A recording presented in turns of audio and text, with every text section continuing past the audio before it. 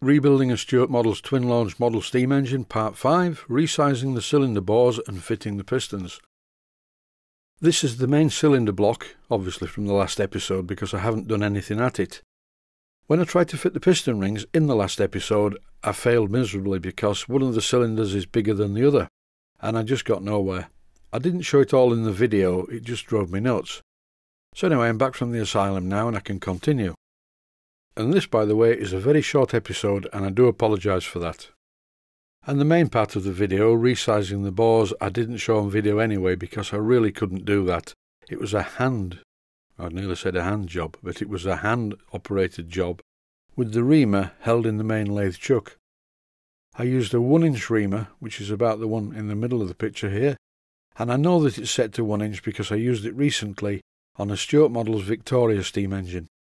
The bore was very scored, and this 1-inch adjustable reamer cleaned up the bore and I got a finish like glass, so I'm going to repeat the process with this cylinder. Of course there are two here, and this will also make them both the same size. The first thing to do is to try a dummy run on the bench. This is a feel job. I'm not using any measuring equipment other than my sort of aptitude for feeling things, and by that I mean mechanical things, and music as well of course. At the moment I'm not trying to ream the cylinder, I'm just finding out how the reamer fits in the cylinders, and in this one it nearly goes all the way through. It gets a little bit tight at the top, which means that the cylinder is bell-mouthed, and this is caused by the machining operation. Possibly the lathe is out of adjustment, or the boring tool was moved during the cutting operation. When I put the reamer into the other cylinder, it's a different story. This one is tight, it hardly goes in at all, and it is tightening up again towards the top of the cylinder, so we have a situation whereby the cylinders are both bell-mouthed and one is smaller than the other. Great. So with the 1-inch adjustable reamer firmly in the lathe chuck, I rotated the chuck towards me and rotated the cylinder block away from me, and after about an hour, suddenly both of these cylinders were the same size. I say suddenly, but really I mean eventually both of the cylinders were the same size, and I couldn't really video it. It was too difficult to get the camera in, and I really had to concentrate on what I was doing, because it would have been very easy to make a mess of this. And now, as can be seen in this clip, both of the pistons, complete with the rings, fit into the bore much better than they did yesterday when I tried it.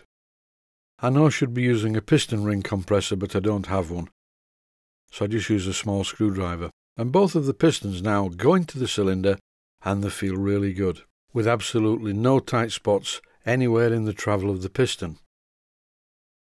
The actual pistons are fractionally smaller than the cylinder than they were to start with, so that's a good thing.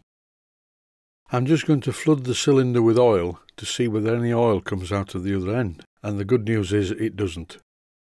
To stop side play on the piston rods, I'm going to temporarily put the lower cylinder covers in place, and the cylinder covers will act as a guide for the piston rod to keep everything straight. Before I put these cylinder covers in place, albeit temporarily, I'm just going to put some oil in the middle part. As you can see from this clip, the hole in the cylinder cover is a little bit on the large side, but once the engine's all back together and the glands are in place, everything will be fine.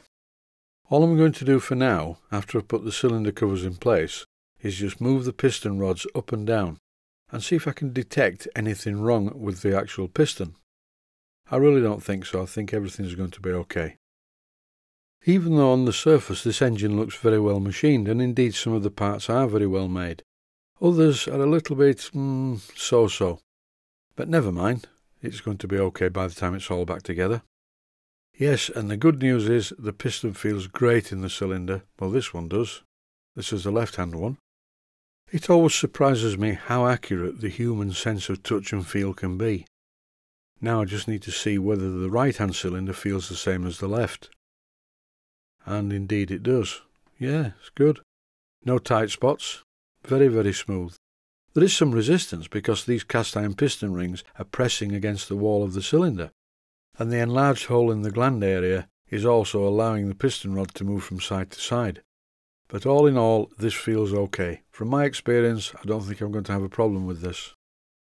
The previous builder must have had a problem though, and that's probably why the lug's broken. Maybe he threw the part across the room in disgust. Anyway, I'm not going to be doing that, so that's okay. When I press the pistons from the other end using my finger in the bore, They're also very, very smooth, so this is definitely successful. There's a lot to be said for having a set of expanding reamers in the workshop. Just to be able to make that very, very slight adjustment is really useful. I bought the whole set quite a few years ago via eBay, and I remember it well. They cost me £80, and that is a very low price in my opinion for such quality items. Very old, very good, very well made. So I'm pleased that this job's out of the way because it could have gone spectacularly wrong, but it didn't, and that's good. Thanks for watching, and I hope you found it useful.